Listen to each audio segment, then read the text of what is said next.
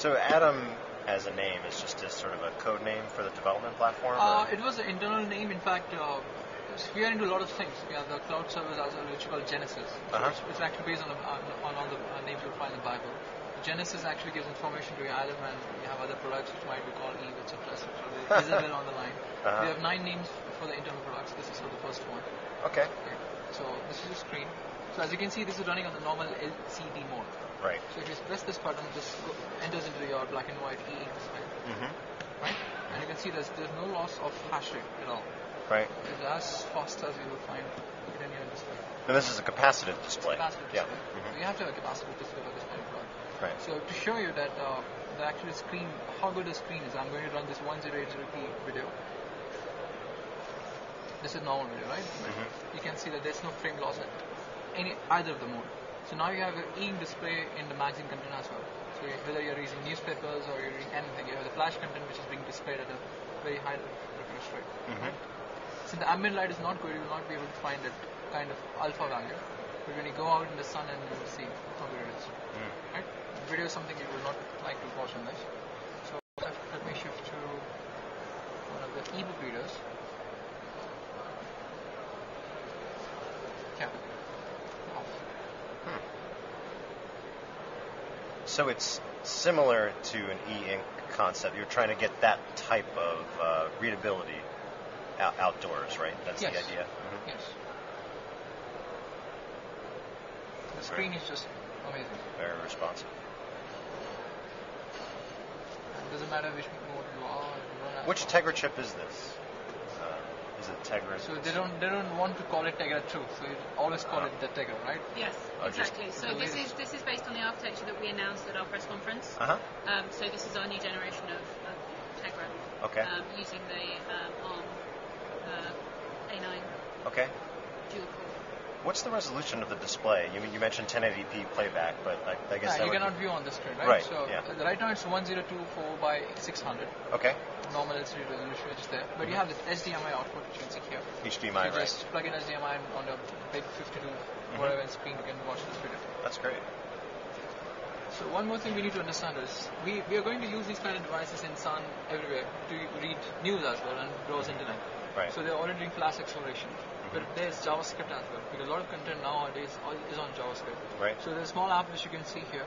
So this is JavaScript acceleration which we have done for these kind of things. So this is one of the only tablet which is JavaScript accelerated. Okay. So I'm going to put this in the auto mode.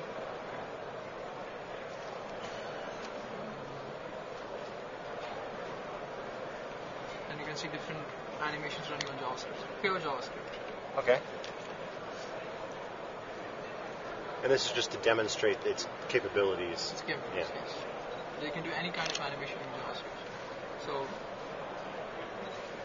soon as the examples go complex, so when you see that it will reach a point where it's drawing some 1,000 lines at the same time, and then you see there's no loss of clarity at all. So it's meant to demonstrate that when you're on a site that's heavy with JavaScript, that it can handle it easily? Yes. That's the idea? Yes. Is the browser fully functional on this device? Okay. But the Android browser is not fully functional for this kind of things. Oh, okay. But our device will be. So when our device comes out, it's not Android. It's a bit of wrapper around the Android. Android is designed for 3.2 screen. This is 10.8 device. Right. So you cannot just convert it, right? So yes. you need to do some sort of modification. So our user interface is going to be different. We have this JavaScript installations there, which are going to make it run much faster. So will the browser itself be different? Browser itself will be different. So it'll be based on WebKit, but... Based on WebKit. Yeah. So WebKit is very powerful and can do lots of it. So there's a special integration for HTML5 which we're going to do. For example, the video clips directly inside your browser without any codecs, which is what HTML5 does for you, right? Yep. What about multi-touch? Like, can you do like the screen pinch and zoom? Capacitive screen is multi-touch, but Android has to say yes, go ahead. Right. It's not up to us. The screen is capable of many. Okay. What about applications? So we are going to come up with our own application, own app store in fact. Okay. We're already talking to community who are design applications for us. So they just showed their Unreal Engine yesterday on the press conference where you can do physics. So You can write games, but Android is not good for games. The issues is based in Java, and they have Java Dalvik machine sharp, which will process everything. So it's very slow on it. Okay. But it does allow you to directly work on the Tegra chip, which they have done. So it's a very small example where you can have some 200 different objects simultaneously interacting with each other.